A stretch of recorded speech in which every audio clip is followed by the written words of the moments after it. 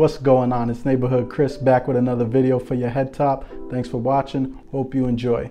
How to be successful, the 3H method. Before we start this video, just a few housekeeping rules. Number one, not everybody's definition of success is the same. For some people, success might come as a six-figure salary, or for others, a multi-million-dollar corporation. Some people politics, others a big house with a white picket fence and a golden retriever that plays fetch. For me, success is living a fulfilled life, having my basic needs met by passive income, and feeling like I'm in control of my own destiny. Being a pharmacist doesn't make me successful, but it does play a part in the bigger plan. I identify as a minimalist, and I'm a huge proponent of the FIRE movement, or the financial independence retire early crowd. It's not necessarily about retiring early as much as it is about having that freedom and being able to pursue whatever makes you happy at your own pace. The feeling of not having to stress or worry about living paycheck to paycheck or trying to make ends meet. And also a life where I'm able to give as generously as I want to. Besides, do pharmacists ever retire? I think we all know of that pharmacist who's been in the field for decades and continues to show up to work maybe 2 to 3 times a week. I wouldn't mind being that guy. I'm going to be involved in patient care as long as I can continue to do so safely and effectively no matter what age I am. Rule number 2, success is an asymptote. Excuse me? Excuse me? Excuse me? All right, let's take it back to the algebra textbook. An asymptote is a line that continually approaches a given curve but does not meet it at any finite distance. All right, let me give you guys a graphical representation of an asymptote. Example being me and my high school crush.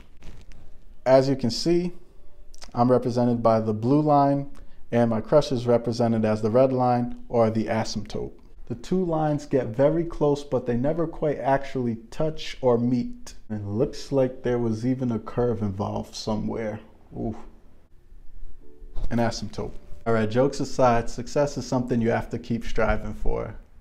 Because if you don't, that's when things start falling apart like a house of cards or a Nature Valley bar.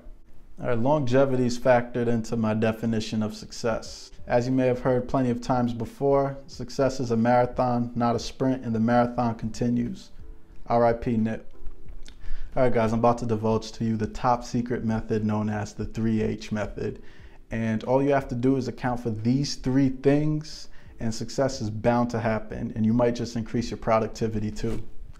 And I guarantee that no matter what field you're in, I'd like to stake my reputation that this will help you. For the rest of this video, when I refer to success, I'll be talking about success in the more holistic form. Living a fulfilled life, one where you can enjoy your passions, have a meaningful impact, and also have time for yourself. All right, let's go. Step 1, form good habits. Okay, so word is going around that it takes 21 days to form a habit, and this may have been taken a little bit out of context. It may actually take between 18 and 254 days to form a habit, or on average 2 months according to more recent reports, depending on the person and depending on the habit. Regardless, what's even more important than how long it takes to form a habit is what type of habits you're forming in the first place. Og Mandino, author of the best-selling book, The Greatest Salesman in the World, said, "I will form good habits and I will become their slave." We're much better off relying on consistency and habits over time than we are our own willpower. Because believe it or not, willpower is an inexhaustible source. And we could all probably benefit from Og Mandino's advice. I know we use this in the pharmacy when counseling patients. Oftentimes, we might counsel patients to link taking their medications to something like brushing their teeth, activity that people are hopefully doing every day, as well as eating breakfast or something of that nature. What's great is when you can form links on links when it comes to these habits, and that way you'll develop a consistent schedule without even really taking notice of it. Linking is one powerful way of forming new habits. Some habits that I formed in pharmacy school that really served me well include going to the gym. The other was making use of my school's resources. So the writing center was absolutely crucial for all my history and my literature classes. I would be in their office faithfully for every single paper.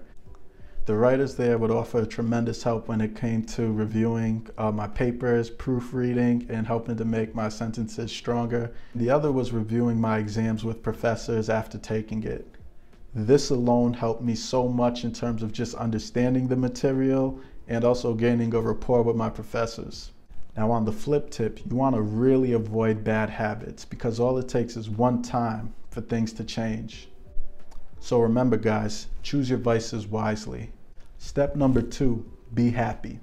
I attribute a lot of my quote-unquote career success and success in pharmacy school to staying happy and keeping a positive outlook.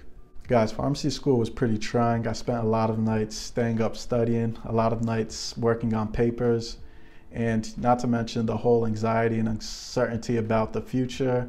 There's a bunch of stress balls walking around through pharmacy school. It's not always the most pleasant or healthy environment.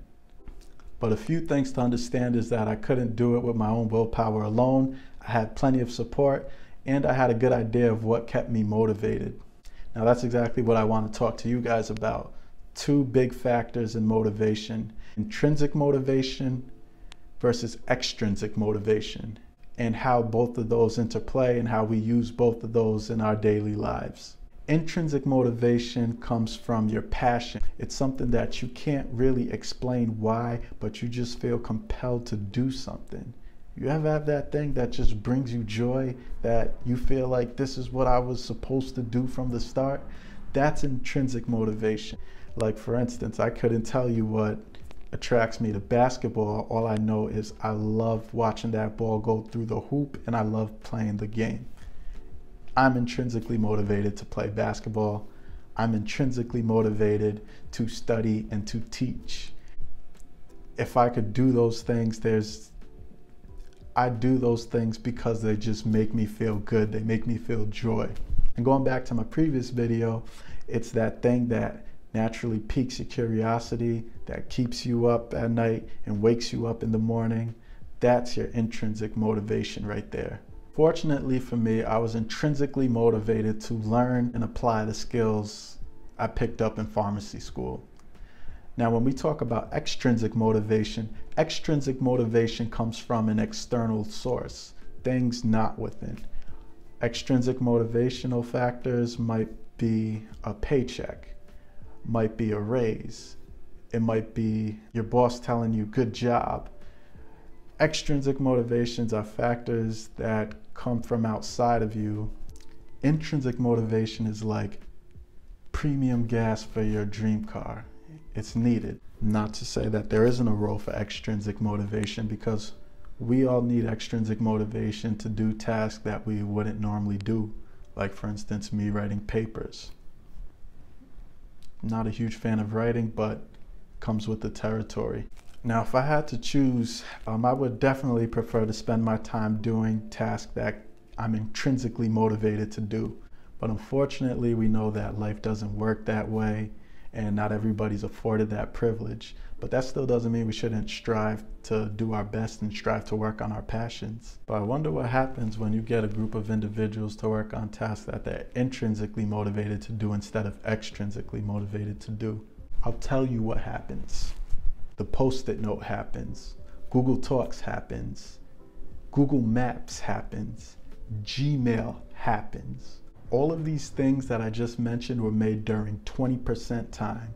And 20% time is an innovative strategy where employers let their inventors work on whatever project of their choice for 20% of their work week. Great things happen when people get to work on tasks that they're intrinsically motivated and actually want to complete. So my advice to you is this: work on your passions, but make sure you keep the lights on. And stay happy. Step 3, get a hobby, guys. A harsh reality for most students is that GPA doesn't carry a lot of weight in the real world.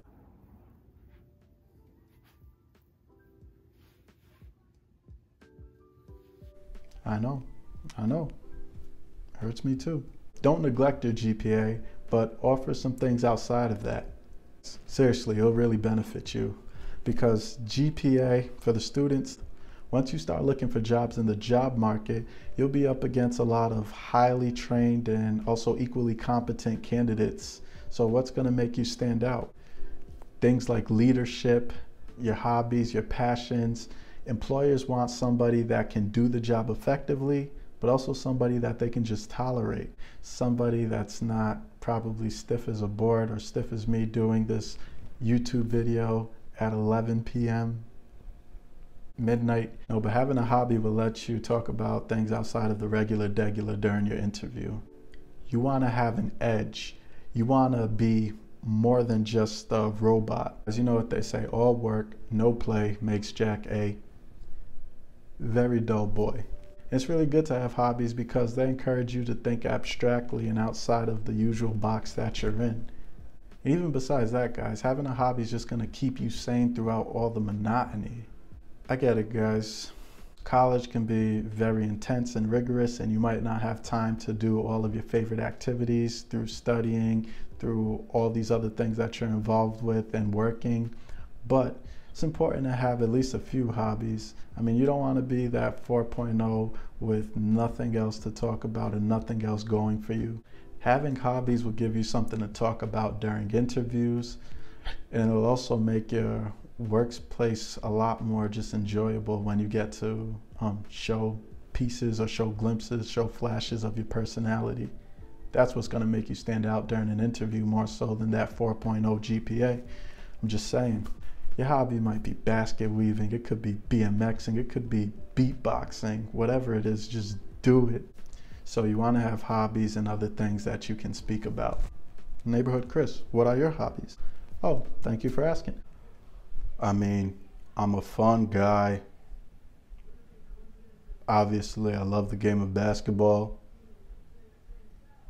I mean, I can't just come up here and tell you all about myself. There's some more questions you gotta ask me. I mean, I can't even see you sitting there.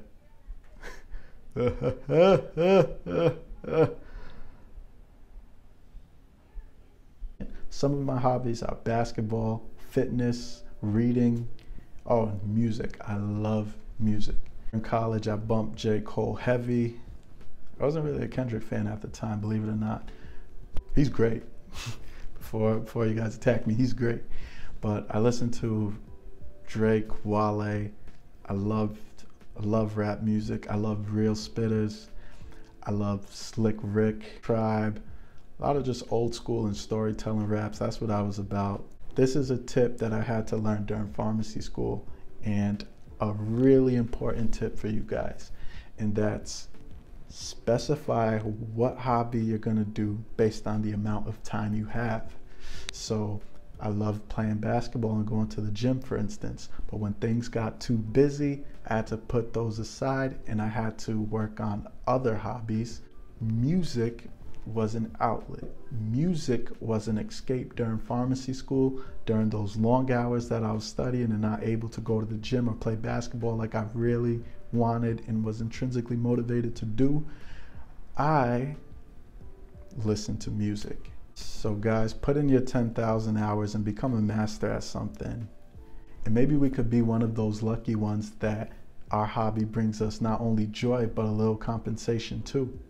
There you have it, guys, how to be successful using the 3H method. Remember to focus on the 3 things we talked about in this video: your habits, your happiness, and your hobbies. This video was adapted from a presentation I made in my 3rd year of pharmacy school, along with my close friends, Tyler Kpakpo and Luke. Shout out the kid. And follow my guy, Tyler Kpakpo, on Instagram. I put the link in the description for some helpful resources referenced in this video. Watch ASAP Science's video on productivity, really eye-opening about motivation. Do me a favor, like this video, comment down below if you want to hear more about a healthy mindset, and let me know, how do you define success? Neighborhood Chris signing off. Peace.